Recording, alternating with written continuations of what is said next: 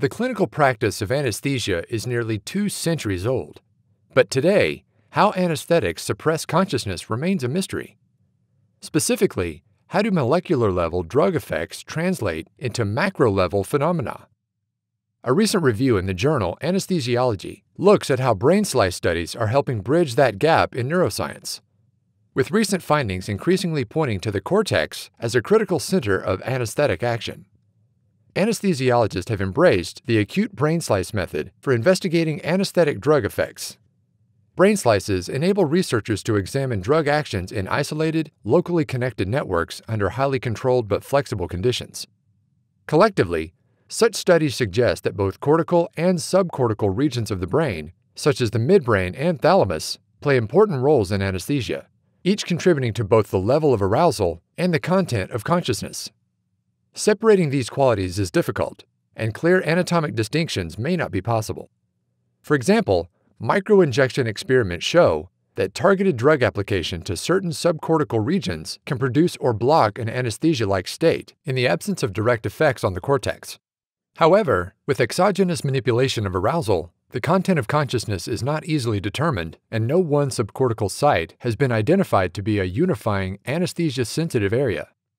Meanwhile, other studies show that drugs like ketamine make surgical anesthesia possible through actions on cortical neurons without suppression of the thalamus or other subcortical regions.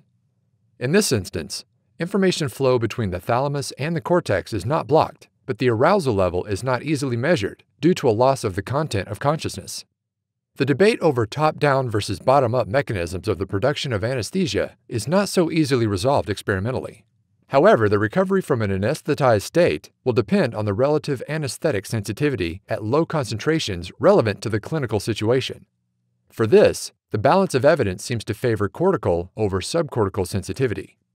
Acute slices of rodent neocortex suggest that information transfer in and among cortical networks is exquisitely more sensitive to lower concentrations of most anesthetics than the ascending information from subcortical regions controlled by the thalamus.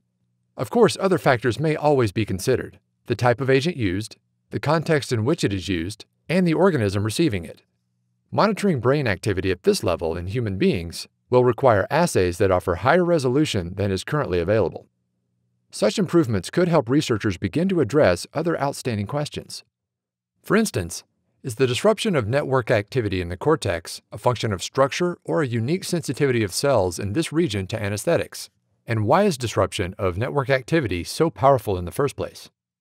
Further studies on cortical brain slices will undoubtedly help researchers weigh in on these and other issues, and hopefully, with each new discovery, we'll come one step closer to demystifying the inner workings of the brain under anesthesia.